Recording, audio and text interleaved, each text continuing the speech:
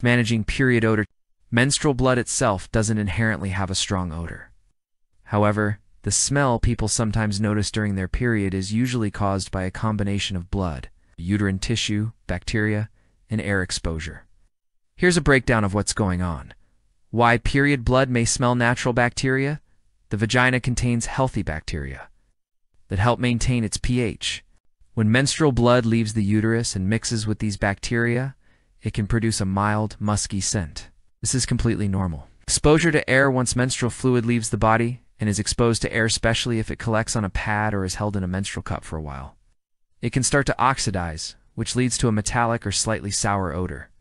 Heavier flow. When the flow is heavy, menstrual products may not be changed as often, allowing more time for bacteria and blood to interact and create odor. Poor hygiene or long use of products. Wearing pads or tampons for too long can allow bacteria to build up, leading to a stronger or unpleasant smell. That's why changing products regularly is important, not just for comfort but for health. Infections or imbalances. A strong, foul, fishy, or rotten odor, especially if it's accompanied by itching, irritation, or unusual discharge, might signal an infection like bacterial vaginosis or a yeast infection.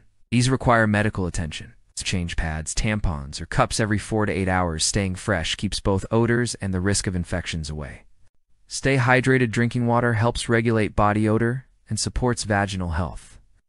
Avoid scented products.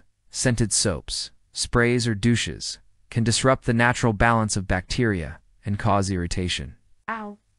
Wear breathable underwear. Cotton is your friend. It allows airflow and reduces moisture buildup.